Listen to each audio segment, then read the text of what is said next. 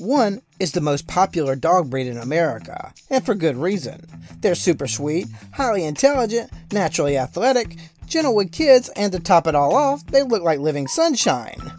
The other is the strong, quiet type, calm, courageous, and built like a muscle-bound bouncer.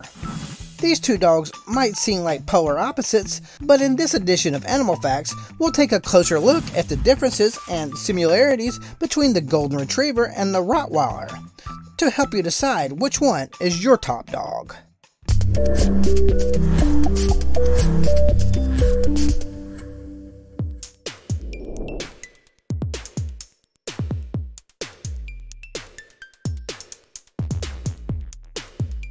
The first Golden Retrievers were developed in the Victorian era by Lord Tweedmouth Dudley Marjoribanks. Try saying that 3 times. Tweedmouth's endgame was to create the quintessential gun dog to retrieve game in his estate in the Scottish Highlands. Tweedmouth crossed a dog known as the Yellow Retriever with the Tweed Water Spaniel, and further down the line he added the Bloodhound and Irish Setter to the mix, thus creating the genetic foundation of the Golden Retriever we know today. The modern-day Goldie made its debut in 1908 at a British dog show. Soon afterward, the breed made its way to America and was the new darling of the dog world, coveted by sports hunters, show enthusiasts, and animal-loving families. Although the Golden Retriever was sought after from the start, his popularity surged in the 1970s when President Gerald Ford introduced his dog, Liberty, to America. Fun fact: President Ronald Reagan also owned a Golden Retriever, Victory, during his presidency. The Rottweiler is an ancient herding breed that is thought to be a descendant of the drover dogs of ancient Rome. Drovers were strong, reliable Mastiff-type dogs that were used to herd and guard cattle used by Roman soldiers for food. Eventually, the Romans made their way into southern Germany, and the drover dog became an essential part of the cattle trade, and remained so even after the Romans were forced out of the area. After the collapse of the Roman Empire, these dogs were used by traveling butchers to guard money pouches that were tied to their necks, and herders would use them to protect and move cattle from pasture to market in the town of Rottweil, the town that gave them their name. The industrial age saw a decline in the breed, as railroads became the most efficient means of getting stock to market. The demand for police dogs during World War I spurred a resurgence in the Rottweiler. They served as messengers, ambulance and guard dogs, as well as in search and rescue operations, a duty they still perform today. In 1931, the breed was officially recognized by the American Kennel Club, and today the Rottweiler is the 8th most popular dog breed in the U.S.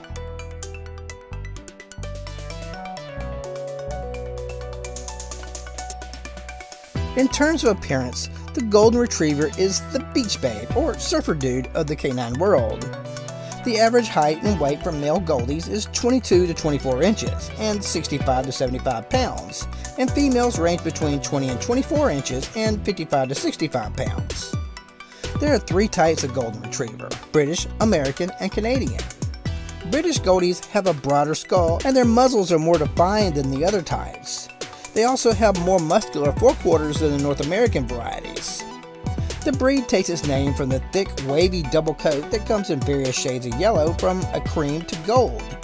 Typically, the British coat is lighter in color than those of American and Canadian. The eyes are dark and round, while the other's eyes are almond-shaped. American Goldies are less muscular than the other subgroups. They tend to have lighter eyes and darker coats that are slightly feathered and range from a deep yellow to a reddish gold. Canadian Goldies usually have shorter, thinner coats and can be as much as 2 inches taller than their counterparts. If the Goldie is the surfer dude of the canine world, then the Rott is the musclehead. The Rottweiler is a medium to large breed dog with a large head and broad muzzle. It is deep-chested and thickly muscled from its head to its hindquarters. The average male stands 24 to 27 inches at the withers and weighs between 110 to 132 pounds. Females typically stand 22 to 25 inches at the withers and weigh anywhere from 77 to 105 pounds. Its short, dense double coat is black with distinct brown markings on the brow, cheeks, snout, chest, and legs. Fun fact: Unlike other breeds, the colors and markings of a Rottweiler do not vary from dog to dog. They will always be black with brown patches that come in one of three shades: rust, mahogany, and tan.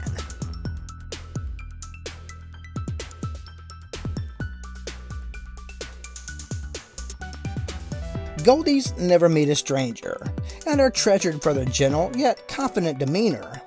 They also tend to be calm, trusting, and eager to please. All these qualities make them the ideal family pet, especially if you have school-aged children.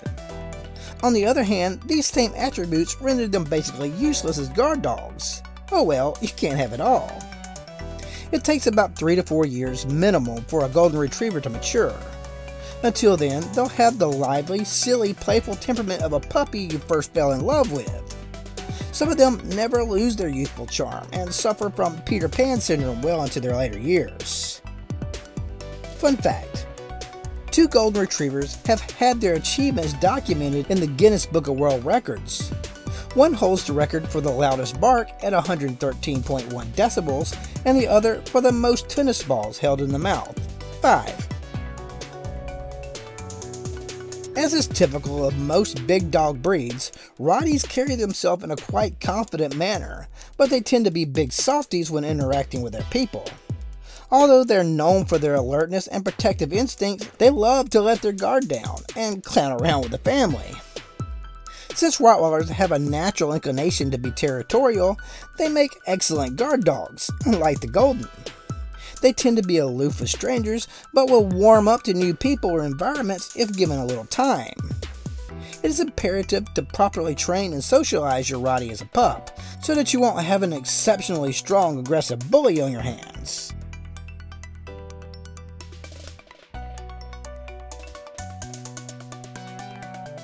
Due in part to its mild temperament, strong desire to please, and exceptional intelligence, the Golden Retriever is one of the easiest breeds to train. The Goldie is a working breed, so it always needs something to do, and in recent years it has become the most popular service dog. The combination of intelligence, agility, patience, and docility are the perfect storm of qualities that are desired in assistance, therapy, search and rescue, or emotional support animal. Also, Goldens are the most forgiving dog to their novice trainers with their innate desire to please their human companions. The Rottweiler may be built like a bulldozer, but it's more than just a musclehead. According to canine psychologist Stanley Coren, the Rott is the 10th smartest dog breed in regards to trainability. And that's a good thing, because its size and strength combined with its territorial instincts can make for a rather destructive loose cannon. Rottweilers can also be stubborn, so be sure your personality is strong enough to handle one. This is a dog that is best suited for someone who is assertive and can be firm and consistent when giving commands. If you let your Rottie take the lead, it will be more than happy to train you. Professional training and socialization is recommended for all Rottweilers, especially if you are a first-time Rott parent. True to their working roots, this is a breed that needs something to do. Since they rank highly in obedience training, they often serve in the military, law enforcement, search and rescue, and as customs inspectors. They are also frequently used as therapy and guide dogs. Fun, or not so fun fact: Rottweilers have a bite force of 328 pounds.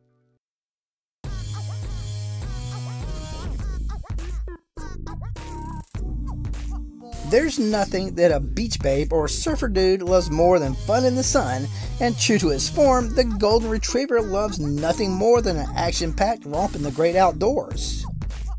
To curb boredom and weight gain, your Golden boy or girl will need at least an hour of exercise each day, which can be split into 2 30-minute sessions.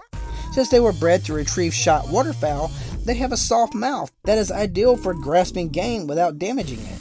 A vigorous game of fetch is always a great way for them to stay in tip-top shape. Take your buddy for a brisk walk or jog in the park or neighborhood, or for a change of scenery and more challenging terrain, check out a hiking trail.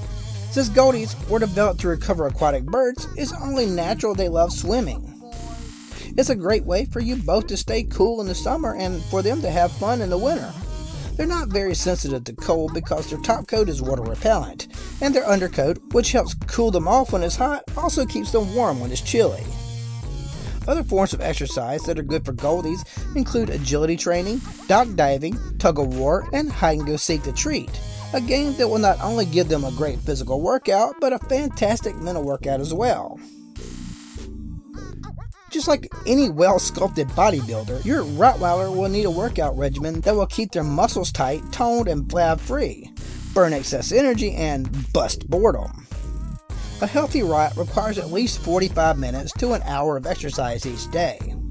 The foundation of any dog's exercise routine should be a daily walk or two at a brisk pace.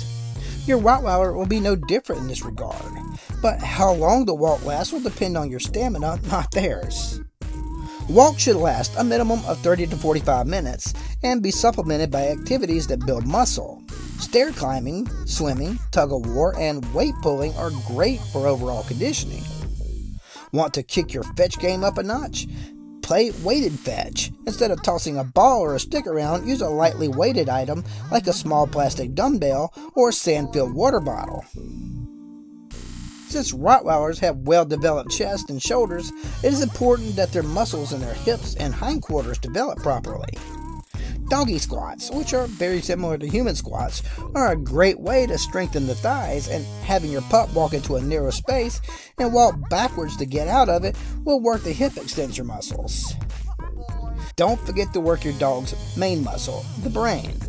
To stimulate mental activity, add chew toys, new tricks, and puzzle, scenting, and nose games to the mix.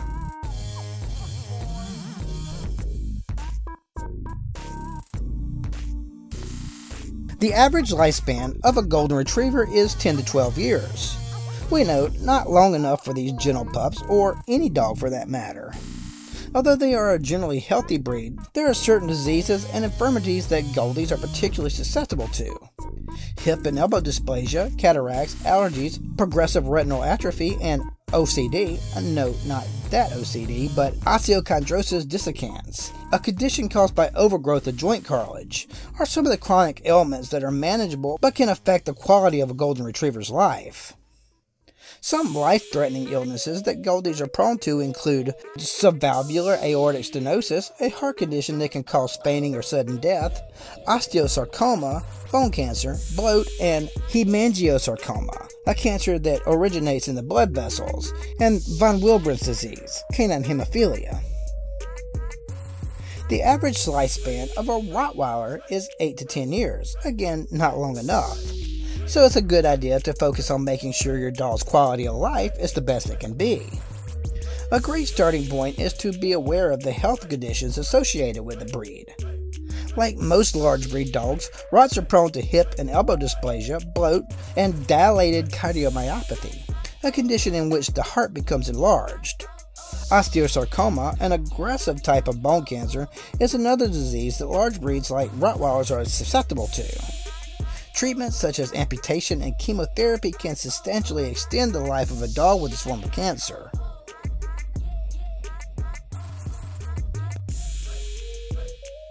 Like this video, here are playlists that feature each breed. Might want to check them out. Thanks for hanging with me, and as always, catch you next time.